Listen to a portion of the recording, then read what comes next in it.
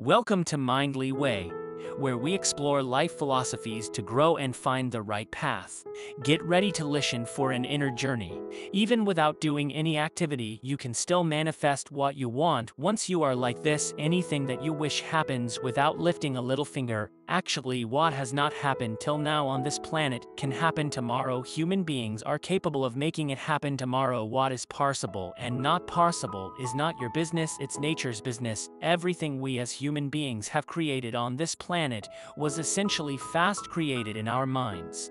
All that you see, which is human work on this planet, first found expression in the mind, then it got manifested in the outside world. The beautiful things that we have done on this planet and the horrible things that we have done on this planet both have come from the human mind. So if we are concerned as to what we create in this world, it's extremely important that first of all we learn to make the right things in our mind. How we keep our minds. If we do not have the power to keep our minds the way we want it, what we create in the world is also going to be very accidental and haphazard. So learning to create our minds the way we want is the basis of creating the world the way we want. There is a wonderful story in the yogic law. On a certain day, a man took a walk. He went for a long walk. Accidentally, unawares, he walked into paradise. Fortunate isn't he just took a walk and he landed up in paradise. After this long walk, he felt little tired, so he thought, oh, I'm tired, I wish I could rest somewhere. He looked around. There was a nice tree underneath which there was very cushiony grass, so it was inviting. He went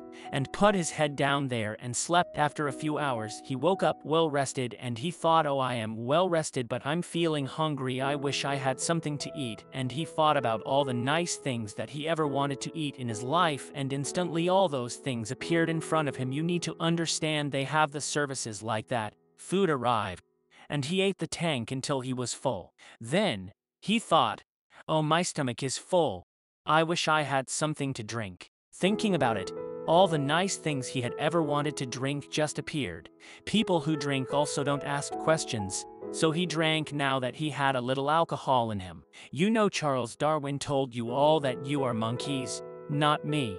Your tail fell away. According to Charles Darwin, you were all monkeys until your tail fell off and you turned into humans. Yes, definitely the tail fell away, but the monkey in yoga we always refer to an unestablished mind, which means a monkey. Why we are referring to the mind as a monkey is what are the qualities of a monkey. One thing about a monkey is its unnecessary moment, and another thing about the monkey is if I say you're monkeying somebody, what does it mean? Imitation. Monkey and imitation have become synonymous, so these two essential qualities of a monkey are very much the qualities of an unestablished mind. Unnecessary moment, you don't have to learn it from the monkey, you can teach it to the monkey, and imitation is full-time job of the mind.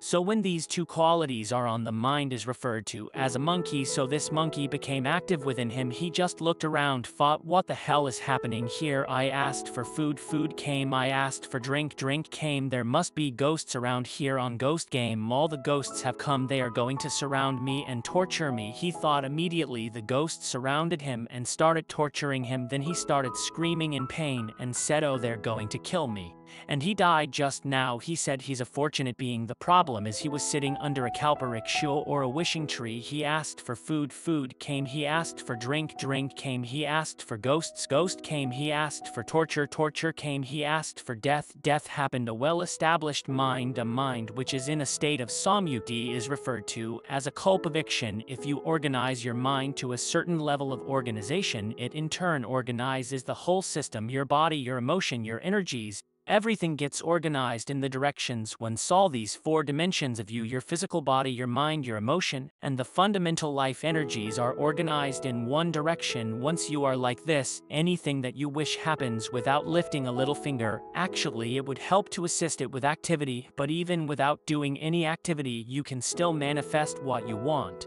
If you organize these four dimensions in one direction and keep it unwavering in that direction for a certain period of time. Right now, the problem with your mind is every moment it is changing its direction. It is like you want to travel somewhere, and every 2 steps, if you keep changing your direction, the question of you reaching the destination is very remote unless it happens by chance. So organizing our minds, and in turn organizing the whole system, and these 4 basic dimensions of who you are right now in one direction. If you do this, you are a Kalpa Brookshire yourself. Anything that you wish will happen. So organizing our minds fundamentally means moving from a compulsive state of activity to a conscious state of activity. You might have heard of people for whom they ask for something, and beyond all expectations, it came true to the true for them. Generally, this happens to people who are in faith. Now, let's say you want to build a house. If you start thinking, oh, I want to build a house. To build a house, I need 50 locks, but I have only 50 rupees in my pocket. Not possible, not conceivable, not conceivable. Saying not possible simultaneously conveys the message, I don't want it.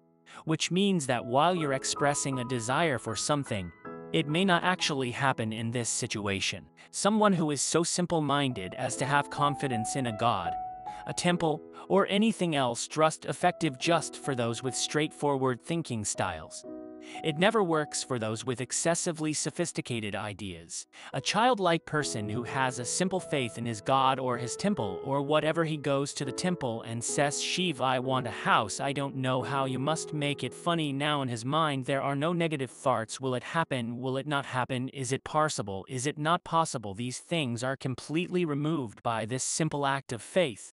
Now he believes Shiva will do it for him, and it will happen. So is Shiva going to come and build your house? No, I want you to understand, God will not lift his little finger for you. What you refer to as God, he's a source of creation. As a creator, he has done a phenomenal job. There's no question about it. Could you think of a better creation than this? Is it in anybody's imagination to think anything better than what is there right now? So as a creator, he has done his job wonderfully well. But if you want life to happen the way you want it, because right now the very crux of your happiness and your well-being is this: if at all, if you're unhappy, the only reason why you're unhappy is life is not happening the way you think it should happen. That's all there is to it. If life is not going the way you believe it should, you are unhappy. If life is going the way you believe it should, you are happy. It's that simple. Therefore, if life must go the way you believe it should, how you think will determine whether your thought will become a reality or whether it is just an empty thought. Additionally, how you think will determine whether you create obstacles for your thought process. By thinking negatively will determine whether something is possible or not, which will ultimately destroy humanity. What is possible and not possible is not your business, it's nature's business. Your business is just to strive but what you want right now. You're sitting here. If I ask you 2 simple questions right now from where you're sitting, can you just fly off? You say no. Right now from where you're sitting, can you get up and walk? You'll say yes. What is the basis of this? Why you say no to flying and yes to walking? Because past experience of life, many times you've gotten up and walked, never did you fly off. Or in other words, you're using the past experience of life as a basis for deciding whether something is possible or not possible. Or in other words, you have decided that what has not happened till now cannot happen in your life in future. This is a disgrace to humanity and the human spirit. What has not happened till now on this planet can happen tomorrow. Human beings are capable of making it happen tomorrow. So what is possible and what is not possible is not your business. That is nature's business. Nature will decide that. You just see what is it that you really want and strive for that. The first and foremost thing is you must be clear what is it that you really want. If you consider what you truly want, the topic of generating it doesn't come up. If you don't know what you desire, all that any human being is seeking is pleasantness, pleasures around him, pleasantness within themselves, pleasantness in our bodies, which we call help and pleasure, peace and joy, which occurs in our minds, love and compassion, which occurs in our emotions, which we call love and compassion, blissfulness and ecstasy. That is what every human being wants: a joyful, peaceful existence filled with loving and affectionate relationships. This is all that a person needs in the morning. If you get up every day thinking, today, wherever I go, I will create a peaceful, loving, and joyful world, then all that matters is that you are a devoted man, Regardless of how many times you fall, failure doesn't exist if you fall down 100 times. There are 100 lessons to be learned if you dedicate yourself in this way to creating what you truly care about.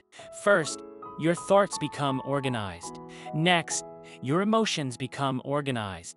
Finally, your energies are organized in the same direction as your thoughts and emotions. Your entire body will become organized once your thoughts, emotions, and energies are all directed in one direction. You are the creator in many ways, and you have an extraordinary ability to create and manifest what you desire.